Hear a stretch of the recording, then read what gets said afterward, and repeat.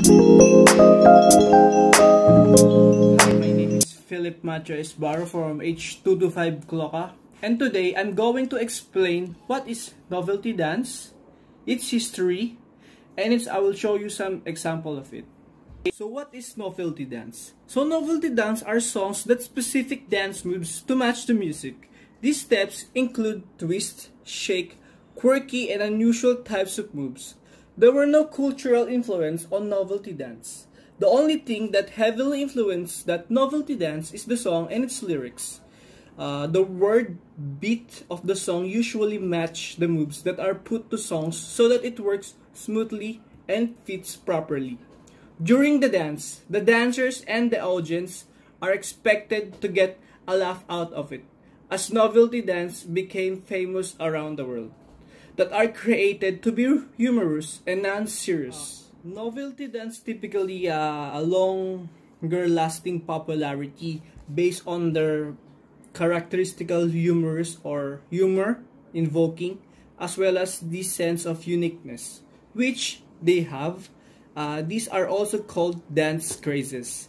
Dancing style fads have always been part of social dancing, sometimes gliding smoothly into tradition after their newness has faded, and sometimes simply fading away into new trend. Novelty dances such as the waltz or Charleston were once fads that have become a part of dance tradition. In modern times, the rate in which new dances are introduced seems to be much faster and more often. This is certainly spurred by modern communication improvements that novelty dance contributed to our life.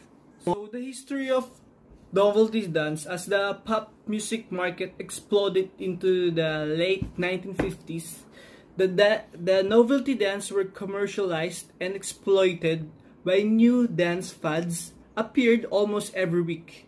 Many were popularized or commercialized versions of new styles or steps created. These are fad dances which are meant to be danced individually as solo, or others as partner dances, and yet others are danced in groups. Some of them were freestyle type. There were no particular steps pattern, and they were no distinguished by the style of the dance movement. So arguably the most inspirational dance of the decade from the Philippines, that novelty dance, is something that none of us could have predicted.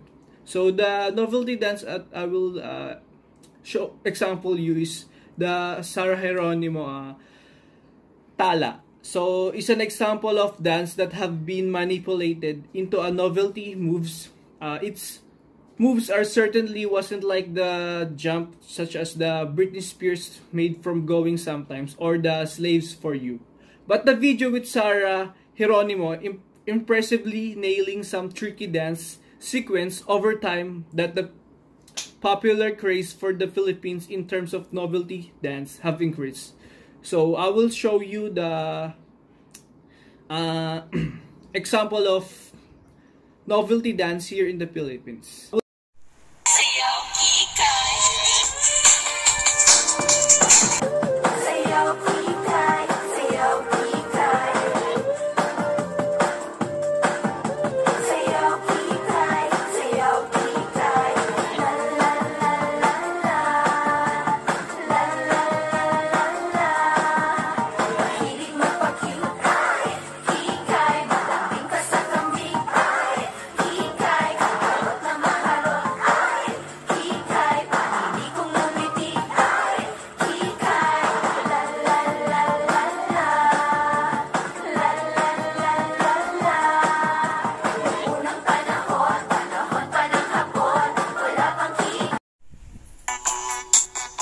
Balik ka lang, huwag kang mahihiya.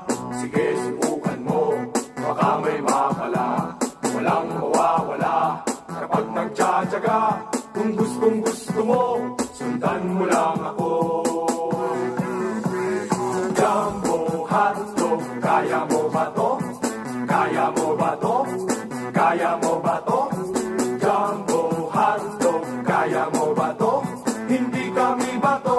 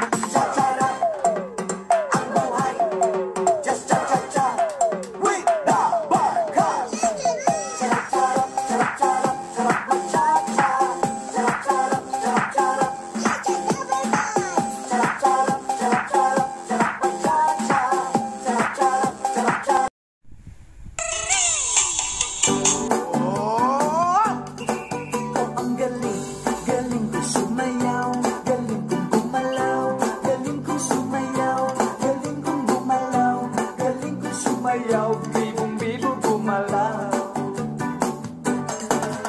Nung bata pa ako, tinuruan ako ng lolo ng tango.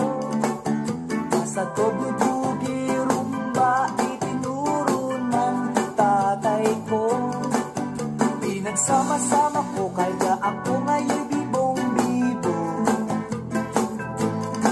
Kaya ang tawag nila sa akin